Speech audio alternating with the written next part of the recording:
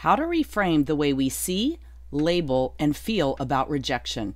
I'm Jackie Elmer, and this is your Monday Motivation Minute. Learn more about me at streetsmartwealth.com.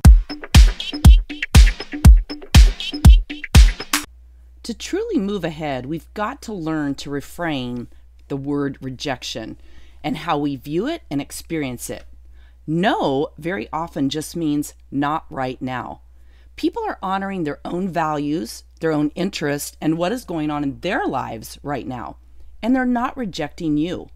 Nothing has gone wrong. Your decision is not bad. Your product or offering is not bad or wrong. It's important that you understand the timeline of success. Think of your own decision-making and buying process. Do you say yes right away? In most cases? What was your buying process or decision-making process with your current business or offer? Every business has peaks and valleys, always. None of us are immune to it. Understand the power and importance of follow-up. Plan and get your system in place for follow-up.